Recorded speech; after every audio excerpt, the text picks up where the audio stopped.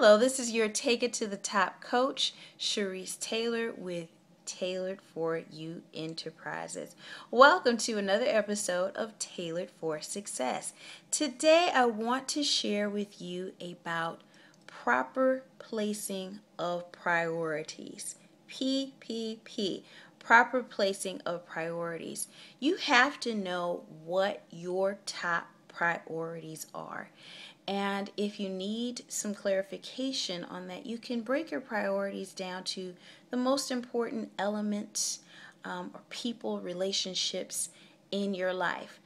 For me, it's spiritual health, it's relationship health, it is financial health, it's career slash academics, and home.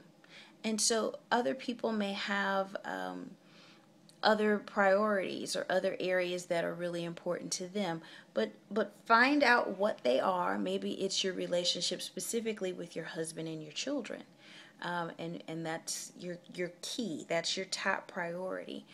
So we need to know what our top priorities are in our personal and in our professional lives. And then we need to say, okay, if this is my top priority, when it's healthy and at its best, what does it look like? What does it sound like? What does it feel like?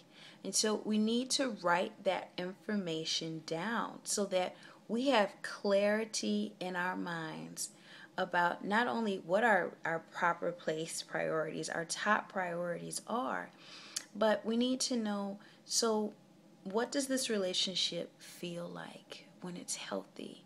When it's making me happy? What does this career look like, feel like, sound like when it is really fulfilling me and making me joyous and feeling fulfilled? So we have to be very clear, very, very clear about that.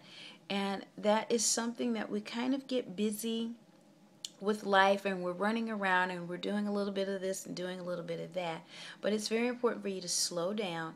And I'm so big, and you've heard me say this time and time again on Tailored for Success, pen and paper, writing things out and getting them in front of you and keeping them in front of you so that your daily behaviors support what's important to you. If health and losing weight is important to you, then you need to make sure that your daily actions and decisions are supporting that.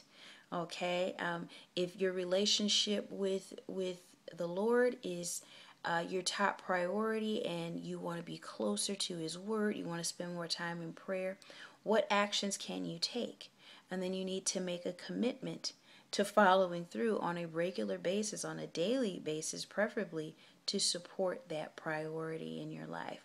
So I wanted to just kind of slip in here for just a brief moment and talk about proper place of your priorities, because we have a lot of things that are disjointed sometimes in our lives, and it's something that we all, including myself, we have to work on a regular basis, because life does get busy and it gets congested with a bunch of stuff and a bunch of people that really aren't top priority. And so we have to just be mindful of that and make sure that we take a look at the canvas of our lives and make sure that everything is in its proper place. I encourage you to do that today. I think that you will find it to be very helpful and very rewarding. Until next time, remember that the best is yet to come. Take care. Bye-bye.